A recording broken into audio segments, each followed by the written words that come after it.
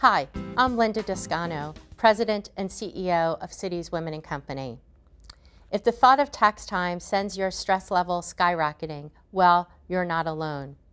Many readers have shared with me that they think about taxes almost like a day of reckoning, an unpleasant thing that they're forced to do to look at what they've earned, what they've spent, and how much they owe, and not just to Uncle Sam.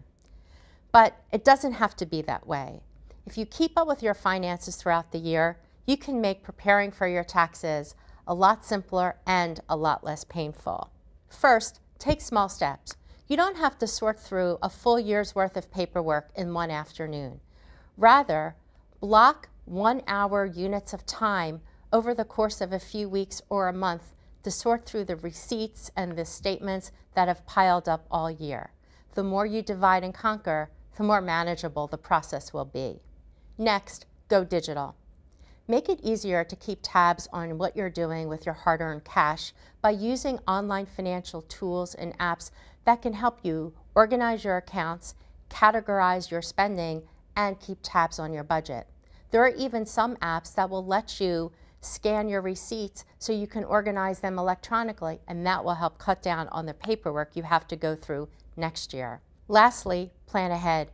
Don't let the weeks leading up to April 15th be the only time that you think about your taxes. Compare what you're withholding in taxes mid-year so you don't find out in December that you're in the 25% tax bracket, but you've only been withholding 15% of your income. And if you're facing a major life change, marriage, divorce, or parenthood, you'll want to find out as soon as possible how that may affect your tax situation. And if you have questions, seek out the guidance of a tax professional or an accountant. And remember, a little financial foresight can go a long way in helping take the stress out of tax season. For more financial tips from Citi's Women & Company, check out my weekly column on manila.com.